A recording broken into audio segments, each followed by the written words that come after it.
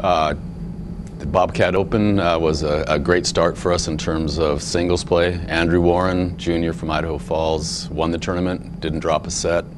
Andrew played great, both in singles and doubles the entire tournament.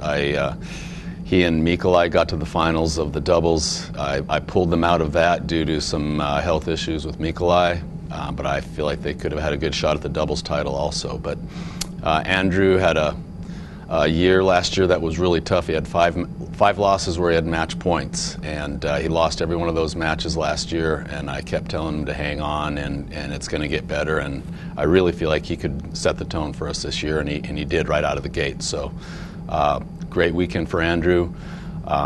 Singles-wise, Mikolai played pretty well.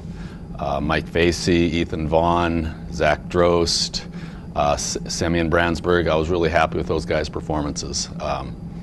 For the first competition and being in Bozeman, I was pretty pleased. It's a tough climate, it's altitude, first competition, there were some nerves involved. I was pretty pleased with that. Doubles-wise, we had a couple doubles teams I felt didn't show up, and we're really working on that in practice this week and hoping when we go to Eastern this weekend that I have 4 doubles teams who are competitive and intense, because that was lacking in Bozeman.